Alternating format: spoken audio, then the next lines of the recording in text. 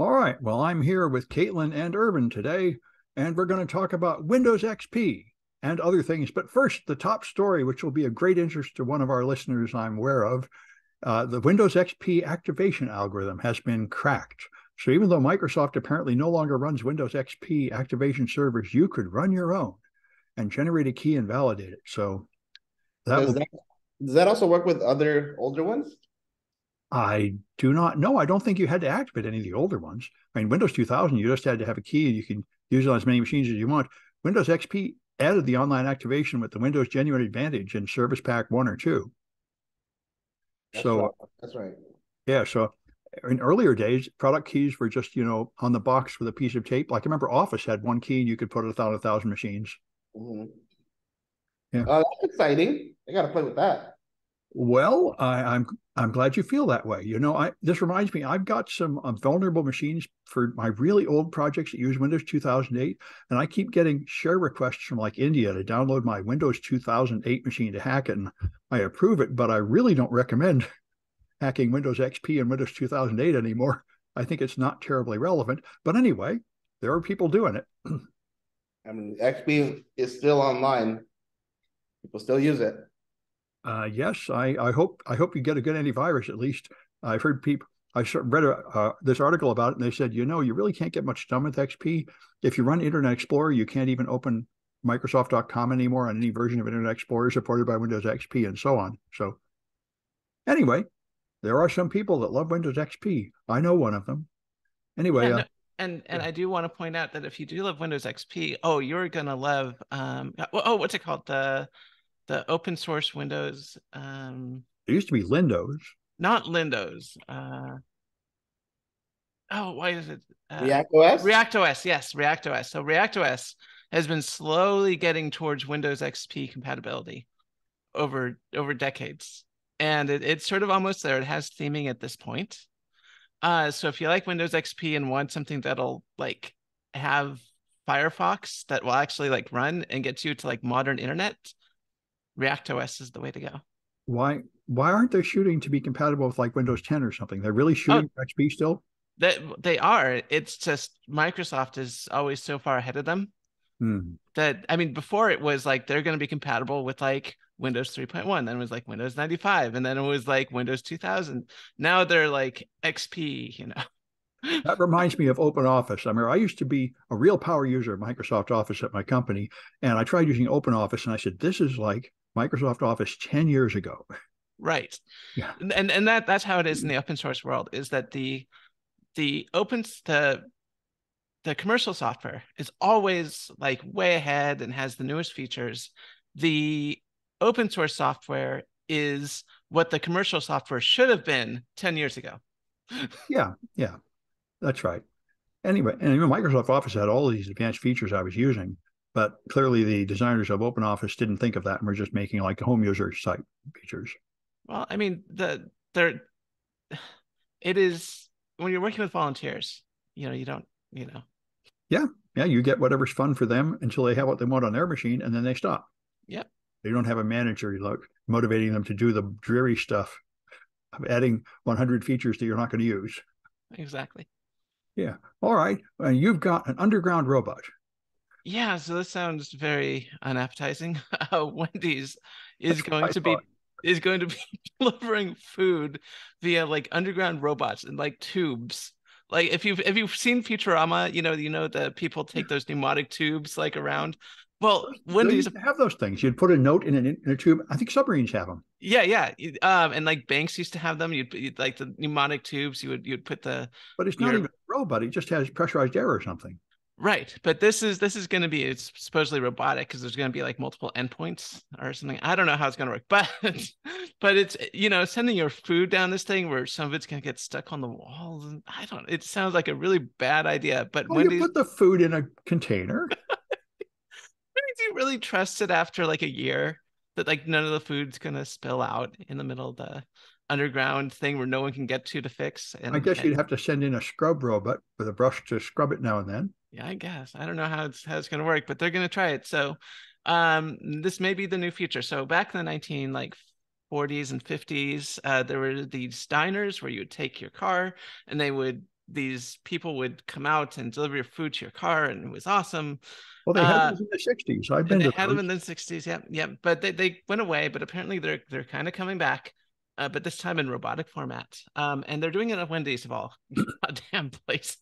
Well, if they made a robot with wheels that wheeled around the parking lot bringing your order, that would actually be cool. That would be That be cool. But this is underground. So it's going to be let's see, it's called Pipe Dream, and it's going to be an underground robot system that delivers orders to your car. And you see there's a picture on this page. By the way, this is on USA Today. This is written by Celine Martin. I did not do any research for this. This is all Celine. Thank you, Celine. Uh, and there are these apparently like these boxes. So what happens is apparently the people at Wendy's are going to make your food, send it underground under God knows what conditions, send it up to these boxes where you can just get it from your car and then pull away. And yeah, I love the name Pipe Dream. Yeah. Yeah, we'll see how this works. We'll see if it catches on. I mean, it could be better than the drive-through. It also could be much worse. We'll see. Well, I am dropping another $1 million idea for free. I think what they should do is get a laser guided t-shirt cannon and just shoot your hamburger through your window. Oh, that'd be awesome. I know. No, drone delivery from the Wendy's kitchen to your vehicle. But you gotta, it should be able to just park in the parking lot anywhere. And it should be able to find you and then. I know, yeah, exactly. And your shakes too, your burgers and your shakes. Yeah, you'd probably have to put a tighter lid on the shakes, but the same principle. I kind of think of it. What are the shakes going to do in this underground pneumatic tube? That would be great. You get your hamburger, the shake is exploded all over it. That's what I'm saying. Like, you just have one accident down there. How the hell are you going to clean it up? Like... And how about hot coffee? Yeah, now that you mention it, I'm beginning to have more doubts about this. Yeah. We'll see how this works. We'll see. I'm skeptical. Yeah, I can see that. Yeah, I'm skeptical too. But hey, experimentation. Yeah. All right. And Irvin's got GPT. Yes, I found GPT for all, which is supposed to be a running GPT within your own system, not connected to the internet. Tested it last night. Right? Yeah, I tested it last night on a VM. It needs anything greater than 8 gigabytes of RAM because it uploads. It looks like it's uploading the entire model or the data set up to RAM to then use. Yeah. Then it use the CPU to run through and do its thing. Pretty good. It was very easy to install, very easy to get going. How slow was it to answer? That depends on how many cores you give it. So the more CPU power it has, the faster it'll work. I did notice that when I first tried it, I only had 4 gigs, so it was pretty significantly slow. As soon as it had greater than 8, it was all right. In less than 10, 15 seconds, it was already giving me an answer. I ran it in a free Google Colab, and it was okay, although it seemed to take about 30 seconds to type out the answer. Yeah, it is slower to type out answers. Yeah, but the thing I like about it, which is I actually have several other models like this already, is you can train it yourself on your own data set, which they encourage, and you do not need a huge data set. The other AI models I've been running projects about, you train them on a data set of, say, a few hundred items. So they say, and it takes Word documents, Excel spreadsheets, and so on. So the idea is you could train it on your company data, and then it would keep all that stuff proprietary on your own server and help you write more stuff that matched your ideas. Yeah. So I'm thinking I just need to find a data set of Word documents someplace to download a few hundred Word documents, and I can make a project where you install your own, train it on your own data, and now you're going to get answers that you wouldn't get from the public chat GPT. Yeah, I like where this is going. What's that? I like where this is going. Yeah, the private one I think is important. And I was just talking about this on another podcast.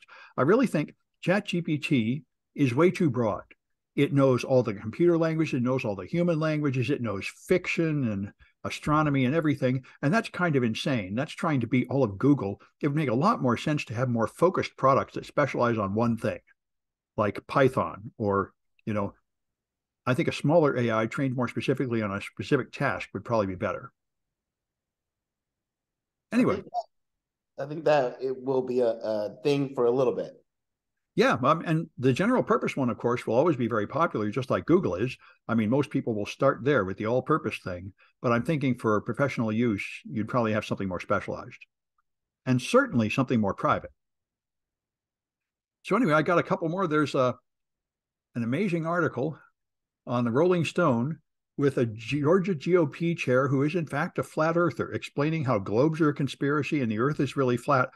This is the kind of thing, I just got to be the Onion. This can't be real, but it's real. And she was talking with David Weiss. Like flat earther. Like David Weiss is really big in the flat earth community. So I keep an eye on the flat earth community because it is hilarious. And David Weiss, Dearth as he, or Flat Earth Dave as he goes, he's like a big guy, big name guy. He was in all the flat earth documentaries.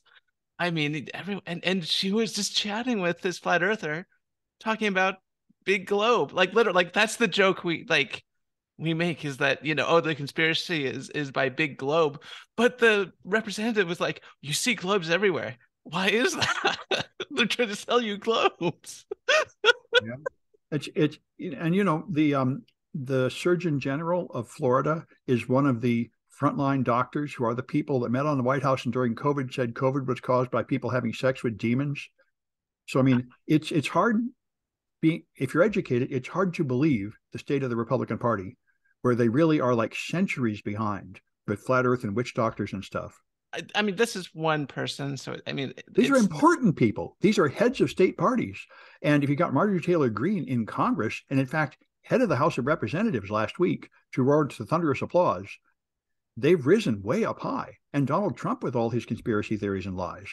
No, I think we have a post-truth Republican Party. They were always really weak on science, but now it's really outrageously bad. Anyway, it's the problem. I mean, I like to feel like Republicans are much worse, and I used to like them more. But the fact is, I could never support any of them because they were always denying climate change, denying evolution, denying that the Earth went around the sun and stuff like that, which bothered me. Anyway, another good one is one Caitlin pointed out to me. Gandalf.lakira.ai is a ChatGPT CTF where you have to trick it into revealing the password with prompt injection, and it has levels of more defenses you have to overcome. So this is wonderful. This is just what I need for my machine learning classes. So and you're of course better at it than me, which is what I would expect. But anyway, it's very nice. I highly recommend everybody checking it out. In fact, at the end of the podcast, we could quickly go through all 8 levels. I could screen share that for everyone. Well, you could, but wouldn't that be cheating? I think you should at least wait a week for that. Okay. I don't think you want to leak out the secrets yet. All right. People should struggle with it a bit. The fact is, it's not technical. You need to learn how to trick it into saying what it's not supposed to say. Right. I mean, when I was talking to a friend who was so used to doing technical stuff, he was having the chat try to get past defenses by base 64ing things, and I mentioned that learning language models or AI isn't really that great at base 64ing, but what it's good at is Pig Latin. Yeah, I know. It really can't do any real complicated math. It gets it wrong all the time. Yeah, it's the opposite of normal computer, or what it can do is math and logic, but it can't do English. It's the opposite. Exactly. So, like I said, like that, there's a hint for you. If you're trying to get past a defense, ask it to do the output in Pig Latin. Yeah. All right. And then you've got wooden satellites. Yeah, this is very interesting. So I never thought this would work. But there's an article here by Nikkei Asia, and the two who wrote this, Tatsuya Ozaki, and it's about wooden satellites. So apparently a team at Kyoto University sent some wood samples to the ISS to figure out how well wood holds up in space. Now you would think, okay, it's being blasted by radiation, it's in a vacuum, it's just organic material. No way this is going to survive space. But apparently it survived really well. In particular, magnolia wood survived the rigors of space, to a great extent. There was no warping, there was no cracks, nothing at all. It just came back the same as it was, going up.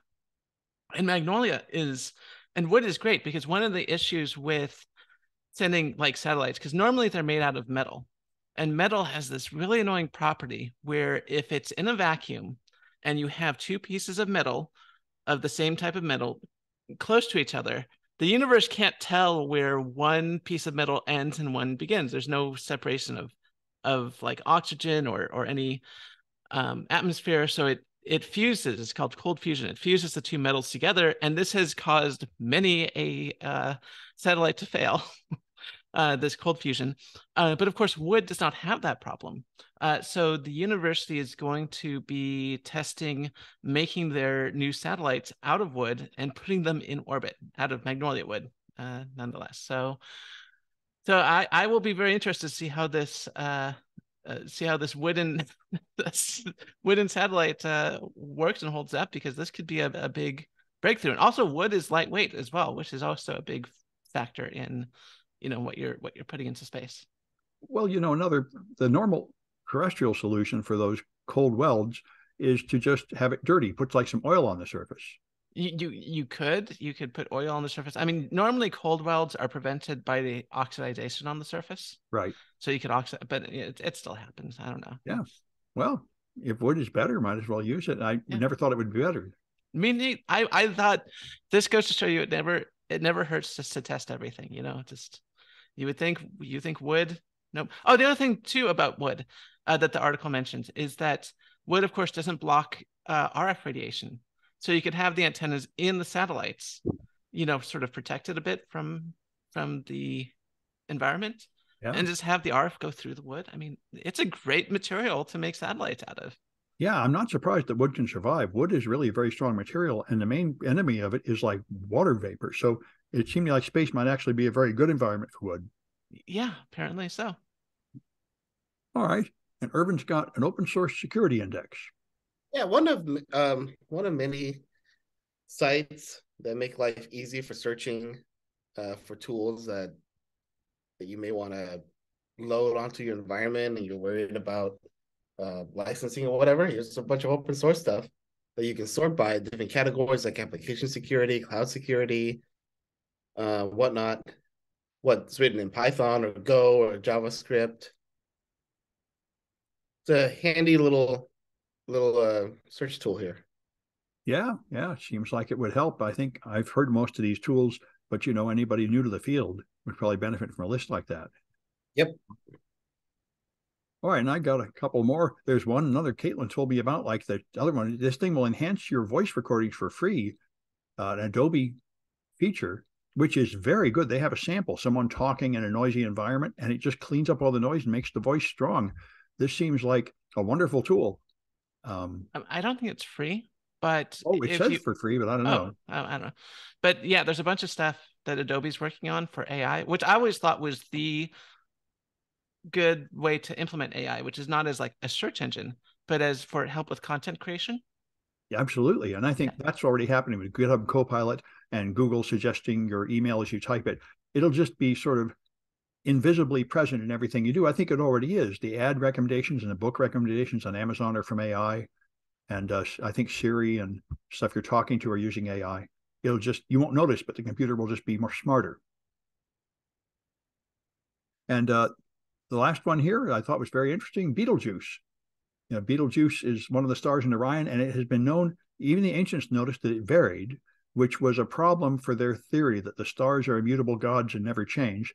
That it had a period of like 400 days where it get brighter and dimmer by quite a lot, enough that you can easily see it with the naked eye. But I didn't know this. It recently had a big dimming event where it got much dimmer, and now it's alternating between bright and dark twice as fast every 200 days. So what they say is the explanation is it spit out a huge dust cloud the size of Earth's moon, which blocked the light for a while until that dissipated. And now that affected its rotation so much that it's brightening and dimming at a different rate. So, and they say it'll take about several hundred years to go back to its original rate of rotation.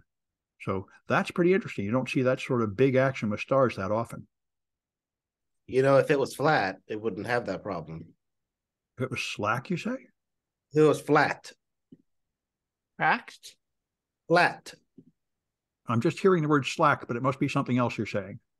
Flat. Black. Oh, if it was black. Oh, you totally Yeah. would. If it was a black hole, you'd see a lot more. Yeah. No, there should be more black holes around. Yes. Yeah, we Well, need more. there are black holes. I was just reading about this. They just found outside the galaxy the first medium-sized black hole. They're still working on it. And they claim to have found a dark matter star. Both of these are currently contentious. But anyway, there's always lots of fun stuff in the world of astronomy. Yeah, it makes me wonder how much dark matter gets sort of pulled into black holes, and how much of the black hole mass is like dark matter compared to normal matter. Logically, it should be 90%, right? It's because I don't know. 90% of everything is supposed to be dark matter. Well, no, because the way black holes form is that, of course, they're just stars and they collapse. Except I'm not entirely sure off the top of my head how giant supermassive black holes form, but supposedly, they're going to have these accretion disks. Because normally, if stuff goes by it, it falls into the accretion disk, which then gets stuck in a, sort of, right. And then it creates friction, causing heat, which causes energy loss, which causes it to spiral in. But with dark matter, there's not going to be that friction, right? So it will. I don't know. Wouldn't there be a dark accretion disk of the dark matter particles ramming into other dark matter particles? Do dark matter particles interact with other dark matter particles? I don't think anybody knows. But that's my first thought. Is it would just be you'd see an accretion disk and there's actually invisible dark matter disk 10 times as big. You would think that there'd be a bunch of dark matter orbiting, black holes and stuff like that. But does it actually like fall in that much compared to normal matter? I don't know. Some of it has to fall in, but yeah, and we don't even know what it is, so we don't really know what rules govern it yet. Yeah. Well, we know that it interacts via gravity. So things like black holes will definitely have an effect on dark matter. Yeah. And some of it will go into the black hole, increasing its mass, but yeah. And I think once it falls in, you have essentially no way to know what it used to be. All you know is like the total spin and charge. I mean, I'm not an astrophysicist, but apparently that's the information loss is a bit contentious because that would violate some. Oh, sure. They say the information will be preserved, but I don't think you can tell what the stuff was. I think it loses most of its individualization as it falls in. Anyway, I'm sure brilliant people are working on this and we'll hear more about it. Who knows? Maybe we're living in a hologram. Yeah, that was one that was all over the place a while ago. Yeah. We're actually living in a world that's flat. That's right. Well, that one sticks around a lot longer than the hologram. Yeah. All right. And so you've got China attacking our infrastructure. Yeah. So CNBC has an article written by, let's see, who is this? Rohan Goswami. So China is going after U.S. infrastructure. This is a new group called Volt Typhoon. Apparently, they've been in operation since 2021. And unlike a lot of groups that are wink, wink, nod, nod sanctioned by the Chinese government, meaning they're criminal groups and they cause havoc. And so, the government sort of let them loose on other countries. This seems to be very much a government op of some sort, in that they're not trying to extract money. They are trying to disrupt U.S. cybersecurity resources. And so the NSA put out this wonderful summary of what they're doing. And what's interesting is that they're mostly working off living off the land exploits. So they get on and they start just running sort of these random commands, and they're using like not very advanced stuff. They're using, in particular, like Metasploit instead of some of the newer, better stuff. I'm surprised you can run Metasploit on a modern system. Your endpoint protection should stop it. Well, I mean, they are running a bunch of stuff to supposedly that would stop some endpoint protection. And there are ways to obfuscate Metasploit payloads, but there are other stuff that does it automatically. I don't know why they're doing this, but anyways, they're obviously attacking Active Directory. They're trying to just get usernames and passwords and keep themselves logged in, living off the land, create proxies, so they can get through to other parts of the system. What else are they doing? They are going through event logs. They're looking at the network, IP interfaces. They're just gathering information. Like I said, they're not ransoming or anything. They're just, grabbing data. They're running Mimikatz, of course. I mean, and this is what gets me, is that you would think that these sort of government-sponsored agents, right? Like, this is not some criminal ransomware groups. You would think that they would have their own tools, they'd be running their own stuff. No, they're running Metasploit and Mimikatz like it's a decade ago. It sounds to me like they're just gathering data to find the targets. Right, and the idea is and that's what makes this alarming, is that they are essentially trying to get on the system, stay on the system, and that way they can later on supposedly, wreak havoc on US to Asia like communications. Yeah, well, I mean, with our hostility towards China going up and up on both sides, I think it makes sense for their team to get ready for a significant cyber attack on America in case that would be necessary. Yep. Let's see. They are. Oh, this is interesting. They're creating temp McAfee logs. But yeah, it's mostly just looking at That's wiping out logs so they hide their tracks. Yeah, wiping out logs, looking for starting random processes. What's DMB something? I don't know. But yeah, they're mostly looking at the network and living off the land. So yeah, looks like our 123 homework. Yeah, it's really. I mean, that's the one thing that got me, that struck me about APTs after having, seen some of their handiwork, was that they're not as advanced as the name implies. Oftentimes they're just doing the basic stuff. Sometimes. This looks like they've got a bunch of employees, and they got a bunch of low-level employees just going through standard scripts saying, okay, go find whatever you can, which is probably what I would do. Yeah. I mean, and then probably gather all that data and have it analyzed by someone more advanced to decide what to investigate further. Yeah, no, I mean, it's weird because I know when I do like red team ops, I have my own quote unquote version of Mimikatz.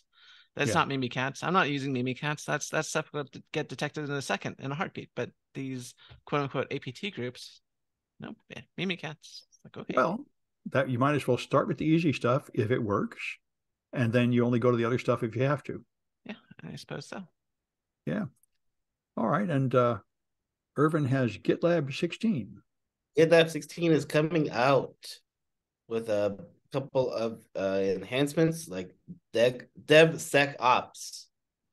And it's gonna throw AI, of course. Who isn't throwing AI? So what does it do? It analyzes your security data and finds attacks, or what? It's basically going to look at your code as it goes through the whatever process you have for it and let you know if there is anything weird or anything off. Identify wastes and inefficiencies.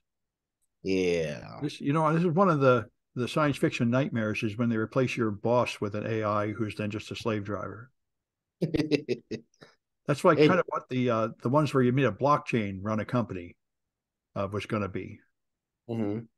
But hey, just make ChatGPT the slave. There you go. Well, that's okay.